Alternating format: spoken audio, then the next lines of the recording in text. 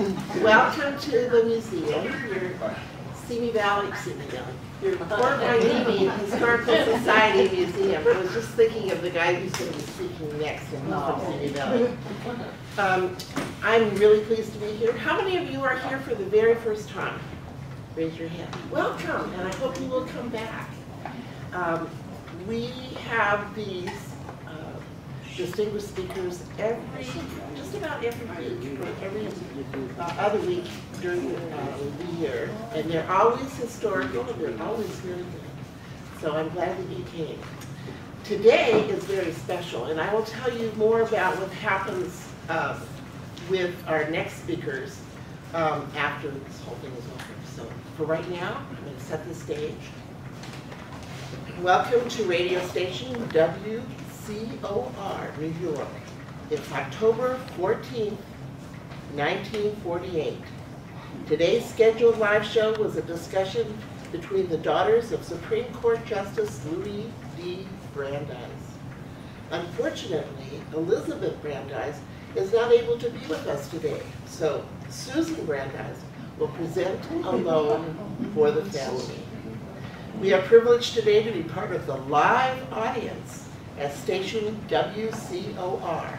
Please enjoy the story of Louis D. Brandeis and family in 1948. Thank you. Well, I would like to thank radio station WCOR New York for inviting me to join, supposedly with my sister, but to tell you about my father, Louis D. Brandeis. 2 years ago, on July 16, 1946, a former medical student in school, Middlesex University, was purchased and renamed Brandeis University after my father, the first Jewish justice of the United States Supreme Court. Middlesex University was the only medical school in the U.S. that didn't have a quota limiting the number of Jewish students. The advantages of the university are its size, 100 acres, and location, just 9 miles north of Boston. The emphasis is on academic excellence, research, and social justice. My father would approve. Today, October 14th, 1948, the university enrolled its first class. Well, before I continue, I'd like to introduce myself. My name is Susan Brandeis Gilbert. I followed the family tradition and went to law school. Now, I applied to Harvard, and although my father had graduated at the top of his class, the university did not accept female applicants back in 1915. However, the University of Chicago Law School did, and so I enrolled there. Well, did you know that when I graduated law school and passed the bar, I couldn't vote? My entire family joined the women's suffrage movement, including my father. Thank goodness for the 19th Amendment in 1920. Well, after graduation, no law firm would hire me. I eventually found a partner, Samuel Rosenman. One of our cases was a minor tenant-landlord suit. I lost the case, but I did gain a husband, the opposition attorney, Jacob Gilbert. And we're now partners in the firm Gilbert and Brandeis. Being a liberated woman, ladies first didn't pertain. We have 3 grown children, Louis, Alice, and Frank. Louis was the first grandchild, and so Dad dubbed him the Crown Prince, or CP. My sister, who couldn't be here today and really wanted to be, is Elizabeth Brandeis Rauschenbusch. She attended the University of Wisconsin in Madison and became a professor of economics there. She married Paul Rauschenbusch, who is also an economist. They specialized in labor legislation and on such subjects as wages and hours, and they fought for unemployment insurance. Our family roots go back to Prague, Bohemia, which is now Czechoslovakia. Our parents, an extended family, left for the United States in the 1800s to escape political turmoil and anti-Semitism. They settled in Louisville, Kentucky, where Grandpa set up a wholesale grain business. They had 4 children, 2 girls and 2 boys. Dad was the youngest. He was born in 1856 and remembered helping his mother serve food and water to the Union troops when he was 6 years old. Dad was an outstanding student. Unfortunately, though, he had to leave school in 1870 because there was a depression, similar to the stock market crash in 1929. Grandpa had to close down the grain business, and the whole family traveled to Europe for 3 years. Well, Dad decided to enroll in a school in Dresden, Germany, as he was fluent in German. Back then, documentation was much less formal than it is today. Well, I remember he told us a story about the headmaster who asked, "Where is your birth certificate?" And Dad replied, "Here I am." And then the headmaster said, "Well, show me your vaccination certificate." And Dad said, "Look at my arm." He was an honor student there for 3 years. When the family returned to the United States, Dad applied to Harvard University, the law school there. How he was accepted is a miracle. He didn't even attend college. Dad easily passed the entrance exams, though, and he impressed the law professors with his brilliant mind. He wrote to our Uncle Otto, "I am pleased with anything pertaining to the law." When he graduated at the age of 21, he was the first in his class. Dad eventually joined his Harvard friend, Samuel Warren, establishing a law practice in Boston. Warren came from a wealthy family with wealthy friends. Now, these wealthy clients made Dad a rich man, so rich that the firm hired more lawyers and secretaries. Grandma had instilled in her children the importance of helping those in need, so he decided to do pro bono work, offering free legal help. My mother is Alice Brandeis. Our mom and dad were second cousins, and they met at the home of mutual relatives. They married in 1891. Dad considered her his soulmate, and they both agreed to live frugally, sharing their wealth and success with those less fortunate. Well, that is relatively speaking. Mom and Dad bought a vacation home in Chatham on Cape Cod, which is still in our family today. Dad enjoyed canoeing and hiking with us, but he didn't buy a yacht as his wealthy friends did. Mom's family were also intellectual and brilliant. Her uncle Louis Dembitz was an attorney and read in 12 languages. Her father, Joseph Goldmark, was a physician and a scientist. Uncle Carl Goldmark was a famous composer, and Uncle Henry Goldmark designed and installed the locks in the Panama Canal. He was there for 7 years overseeing the project. Well, my father made many long-lasting contributions to the law and social reform. He recognized that monopolies were widening the gap between the powerful and the powerless. I'm sure that many of our listeners today have parents and grandparents who were born in Europe and traveled by ship to America, as our grandparents did. Many immigrants were poor, often living in tenements and working in sweatshops. Dad tried to help those in need. He realized that the printed word could be used to publicize the plight of the powerless. He wrote articles for newspapers and magazines. He wrote about the curse of bigness in banking, megabanks risking other people's money for investments. In 1914, his articles were published in a book called Other People's Money and How Bankers Use It. And it's still in print today. Well, you all know what happened in 1929. And then just 13 years ago, 1935, was when Congress passed the Glass-Steagall Act to prevent savings banks from engaging in these risky investments. Dad was always a champion of the poor, and there were plenty of poor people struggling to survive. There was a home for paupers on Deer Island in Boston Harbor. The food was barely edible, and the donated clothes were nothing more than rags. Dad set up meetings with city officials to publicize the situation. Some improvements were made, but the causes of poverty were not discussed. Do any of you remember reading about the Homestead, Pennsylvania strike of 1892? Well, our family read about it and discussed it. The Carnegie Steel Corporation workers went on strike.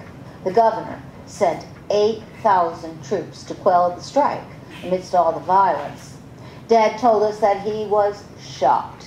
It wasn't until 1935 that the Wagner Act, when unions finally gained the right to organize into trade unions.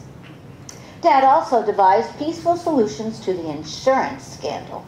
Some directors used funds, insurance funds, for parties and personal expenses.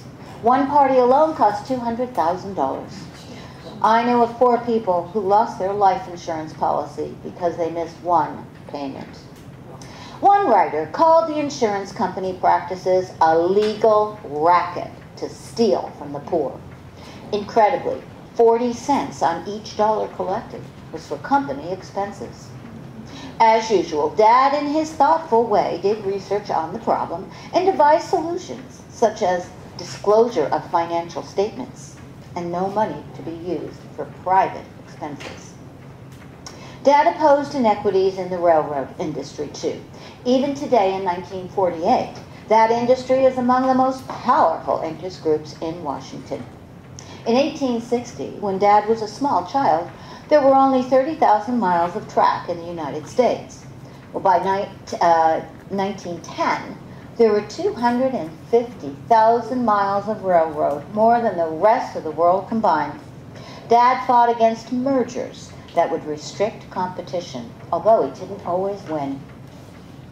He was also concerned with abuses toward women, children, and immigrants. I recall one of the cases that Dad won in 1908.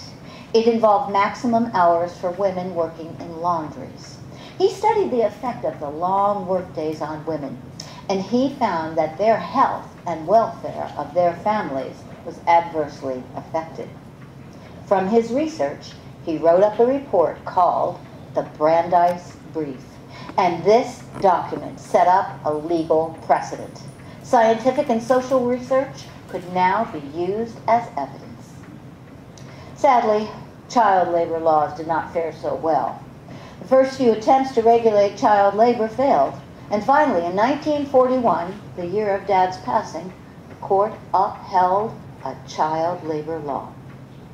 Now, speaking of the rights of women in the workplace, I was just starting college in 1911 when a terrible tragedy took place in New York City. A fire broke out at the Triangle Shirtwaist Factory. The workers, mostly young immigrant women, could not escape because the doors were locked on each floor. As a result, 146 people died. Dad helped to settle disputes between manufacturers and labor, but the owners of the Triangle Shirtwaist Factory refused to participate in a settlement. While Dad fought for the rights of the poor here in the United States, the Jews in Eastern Europe were suffering too. Dad realized that they needed a national homeland, and with the onset of World War I, the European Jews could not help with the Zionist movement anymore. At that point, Dad became a Zionist leader himself. He supported Henrietta Zoll, the founder of the Hadassah and the Hadassah Hospital, with his own contributions of $50,000. We have photos of Dad's visit to Palestine in 1919. The settlers greeted him warmly. Eventually, they set up a kibbutz called Ein HaShofet, meaning well of the judge, in honor of Dad. I was in law school when Dad was nominated by President Woodrow Wilson to the U.S. Supreme Court as Associate Justice in 1916. Well, for years, he had been an advisor to Wilson. In fact, Wilson initially wanted him to be a member of his cabinet. What a commotion that caused. Dad was called a radical even though he was an economic conservative. You have to understand, he was a social reformer and a Jew, and it was 1916. There was also quite a commotion caused by the Supreme Court nomination. The newspapers were very critical of him. The LA Times called him offensive to every patriot. And the Wall Street Journal said that he was an anti-corporation agitator. It took 6 months for Congress to finally approve his nomination, and he became the first Jewish justice of the United States Supreme Court. Dad and his colleague on the Supreme Court, Oliver Wendell Holmes Jr., supported free speech. That was a very controversial issue in 1918. You see, with World War I resulted in suspicions of foreign-born Americans, members of subversive organizations, union leaders, and even entertainers. One film producer of a documentary about the Revolutionary War was convicted and sent to jail. Why? Because he had the audacity to portray England, which was our ally in World War I, as the enemy during the Revolutionary War. Oh, then there was the Anita Whitney case. That was in 1926. Anita was convicted in the California court for membership in subversive groups like the Communist Labor Party. She joined the party loudly protesting against income inequality. The case eventually reached the Supreme Court. Dad joined the other justices in upholding the conviction of Anita Whitney, since she did violate California law. However, he believed that the law suppressing freedom of speech should be overturned. Dad wrote what was called a concurrence, considered one of the best defenses of free speech in the history of the U.S. legal system. Thanks to the Brandeis concurrence, as well as many letters in defense of Miss Whitney, the governor of California granted her a pardon. Now, let's return to the unions, which is my sister's area of expertise. Dad supported the unions as long as they acted responsibly. He also supported employers as long as they also acted responsibly. Changes in attitudes toward unions shifted during the FDR administration. As a Supreme Court justice, Dad championed so many causes that are still important to us. In 1948, individual liberties, freedom of speech, right to privacy, labor and antitrust laws, due process, and equal protection under the law. A big concern of his, which we still deal with today, is income inequality. Dad was on the Supreme Court for 23 years. One important area that the court did not deal with sufficiently was civil rights. Lynchings are still taking place, mainly in the South. Even today, in 1948, people of color are still suffering under Jim Crow laws, separation of the races in schools, restaurants, and other public places. Those Jim Crow laws were legalized as a result of the disgraceful, separate, but equal Supreme Court decision of 1894, which was before our father's time on the court. Dad was sympathetic to the goals of the NAACP, which was founded in 1909. He encouraged attorney Felix Frankfurter, later a Supreme Court judge himself, to assist those with legal services. And he did that for 10 years, pro bono. Have you ever wondered if our country will ever achieve equality for all? Well, when Dad retired from the court in 1939, he received many, many accommodations. Albert Einstein wrote, "True human progress is based less on the inventive mind than on the conscience of men such as Brandeis."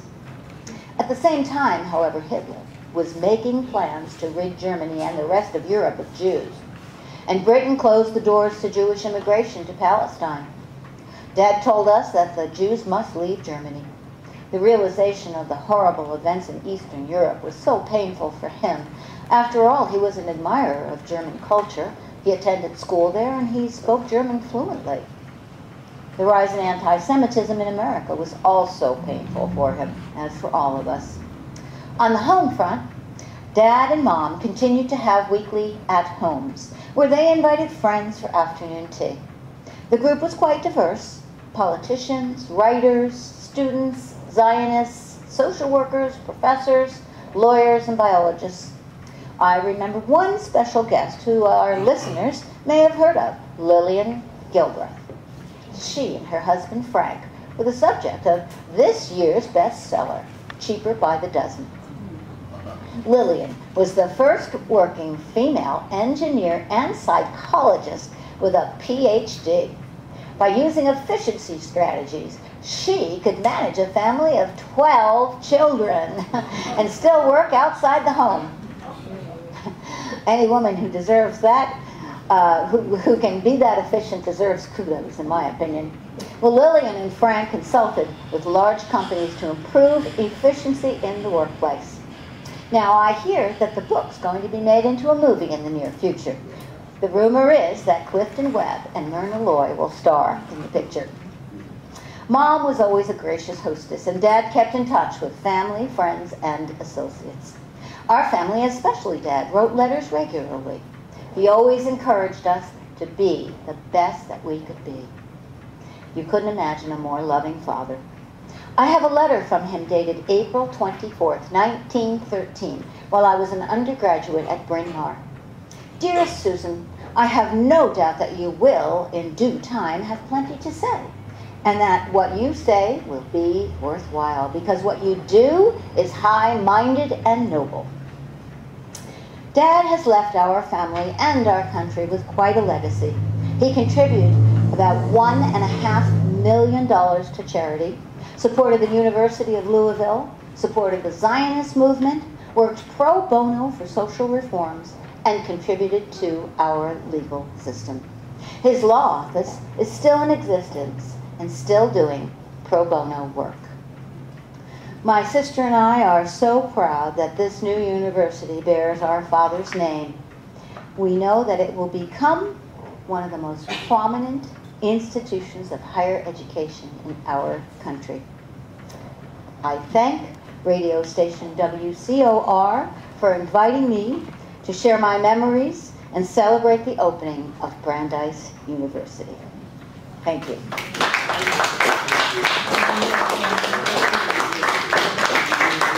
Now we can pretend that we're in the real world and not at the radio station. And I'll tell you a little bit more about the author, who is absent today, unfortunately, and so Diane Mautner, who was the author, retired to Ventura County with her husband Ray, who's, I believe, is that what's going on? Yes. After a career as a speech pathologist. Today she follows her passions, foremost among them music and writing. She is widely published and is currently working on a collection of 25 American biographies. It's going to be one book with 25 biographies. Diane is a docent at Heritage Square and a member of the Society of Book Writers and Illustrators. And Connie, our star, is a retired educator who devotes her time to historic research, tours, living history, as you can see, presentations, historic fashion consulting, and community events. She has a collection of historical characters that she has researched and portrays in costume. Connie is a docent at Heritage Square and the Channel Islands Maritime Museum in Oxnard, as well as the Dudley House in Ventura. And I think we should give her some more. Thank you.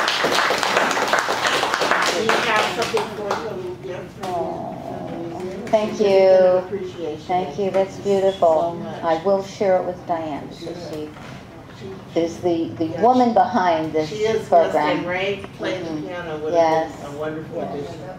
Do you have any questions for our presenter? That's really good, because Diane's the expert. And in the book that she's writing, the 25 biographies, of course you know Brandeis is one of the biographies. So, question? No, it's more of a comment. Yes. I just want to say this is not the first time I've heard you perform, Connie, and you're an excellent dancer. Oh, Really, thank really you. great. Thank you so much. I really appreciate that. I had to do a lot of quick revisions this morning to make up for two people instead of one. Yes. Something in the Simi Valley that has to do with Brandeis. Brandeis University. There's a Brandeis University branch in Simi Valley. A branch of the university or a branch of the club, the Brandeis? Okay. No, it's the university. Oh, really? Yeah. Okay. Because there are clubs, Brandeis clubs throughout. There's a few in Camarillo, and in Thousand Oaks, and I think there's one in Ventura.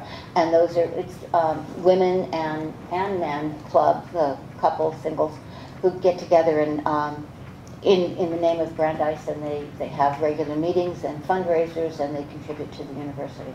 Yeah, no, this is An actual, like a satellite? And I happen to be very fortunate to have a very close friend who was the librarian at Brandeis. Her name is Diane. And so she would also would have loved to she would hear love her it, yeah. presentation. Mm-hmm. Yeah. Yeah. Okay, any other questions? Okay, next week. Before you go on, can I just say a little bit about my stuff here? Sure. Okay. Only because while we're still on this. So I brought with me, since I am kind of representing my different museums, so I brought a brochure from Heritage Square and one from Channel Islands Maritime Museum. And I don't know if you have these here, but did you know that there are 32 museums in 33 museums here? Oh, I thought you guys were on here, right? No, we're not on. Okay. Here in Ventura County. And this is a wonderful little brochure. People are always saying get rid of paper, but you know, I love brochure paper, and there's a map back here. So there's lots to do and have people come and visit. And then lastly, about me, these I did not put back on the table, but if anyone is interested, as Beverly mentioned, I do have quite a collection of characters that I play. In fact, there's 23 different shows here, including Mrs. Claus. If anybody's interested, I have these, and I left my card on the table back there. So, thanks, Beryl. Sure. All right. Thank you so much for that. Next week, we will not be having a speaker, but the following week, which is, I think, in September, we will have Kurt Osterhout, who is one of the docents at the Simi, that's right, was remembering that, Simi Valley Railroad Station. And he's going to be able to tell you about the history of that museum, which is one of the first ones that came up in Ventura County. And if you want to sign up for any of the tours, we still have places available. We go to the harbor, do a tour of the harbor. When is it? Every third Friday of the month. And then, of course, during the Banana Fest, there'll be tours of the harbor as well. Banana Fest is September 29th or something like that. That weekend, that Saturday. Okay, any other questions or comments? I'm going to pass the hat. We don't get very much money from the city. We just get the lights and the water. So we always just pass the hat. As the spirit moves you, go ahead. With someone in the hat. And thank you so much for coming. I know you really enjoyed it. There are treats back there that Penny makes every week, and her brochures are right next to the treats. Women's History Month.